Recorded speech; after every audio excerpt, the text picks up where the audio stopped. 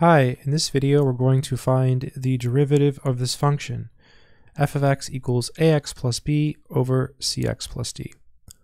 Recall if you have a fraction, f over g, like we do in this problem here, we can use the quotient rule.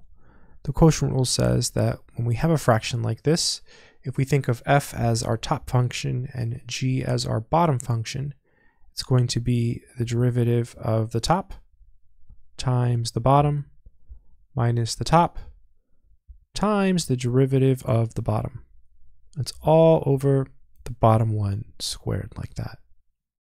Okay, so now we can just apply this formula to our problem. So f prime of x.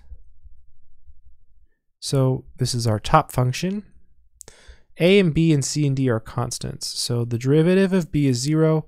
The derivative of x is 1, and so the a just hangs out. So when we take the derivative of this top piece, we're just going to get a times the bottom, cx plus d, minus the top, so ax plus b, times the derivative of the bottom. The derivative of d is 0. The derivative of x is 1, so we're left with the c. All of this is being divided by the bottom one squared, so cx plus d, and all of that is squared. Okay, let's see if we can clean this up. So f prime of x is equal to, so it looks like we can distribute the a here, so we would get a times cx, so that's a cx, and then a times d, so plus a times d. Here there's really a minus 1, and we have a c here. So minus 1 times ax times c is minus, oh look, acx. And minus 1 times b is minus bc. We also have the c there.